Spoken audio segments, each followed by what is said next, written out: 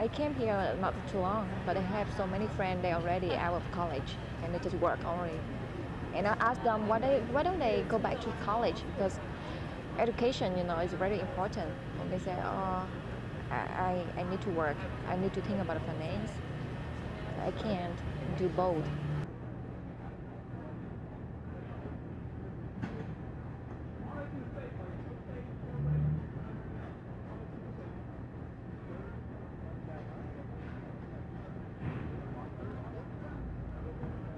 I was not able to get into all the classes I was trying to get into. They were closed. I couldn't get on waiting lists. It was hard. I had to be look for classes at Sac City or in ARC and stuff too. But those are pretty much closed. Also, it's kind of hard. You're just finding classes and stuff. I don't know.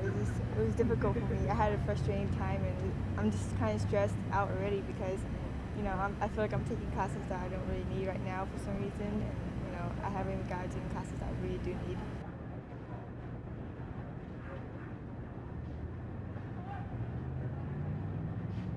It's gonna be even more difficult because like honestly, some students, especially if you can't sign for like a lot of units or classes, you don't get that much money from financial aid, and buying books and stuff for your classes, it's difficult, right? And it just having them raise it up to like $10 or $20 more, it's just gonna affect you like even more. Now you're gonna, if you do work, you gotta work harder for your money so you can buy books and stuff out of your own pocket if you don't get enough financial aid.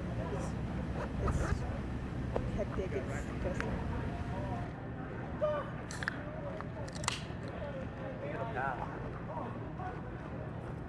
Dude, they didn't even have the thing on.